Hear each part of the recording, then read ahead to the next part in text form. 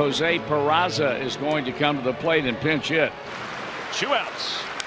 And a little flare will drive in a run. A base hit by Peraza. And the Reds will bring the tying run to the plate. A pinch hit run scoring single. Right off the end of the bat, just out of the reach of Alonso. The ball obviously looking for Allen to make one big time mistake. 2 balls, 2 strikes, 2 on, 2 out. 9th inning. In the air, left center field. This ball will find the gap. 1 run will score. They're going to wave around the second runner. And it's a pinch hit 2-run double by Duvall. And now the Reds are down by a single run.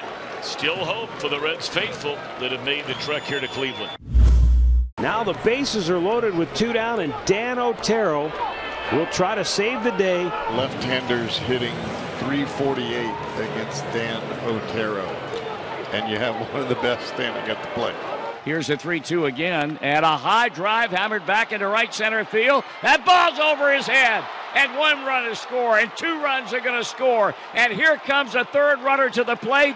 A 3-run, 2-out double by Joey Votto here in the 9th inning. And the Reds have jumped out in front by a score of 6-4. And the implosion is complete. The Reds have scored 6 and lead the Indians 6-4 in the 9th inning. For those of you that do not understand what clutch is, you just saw it.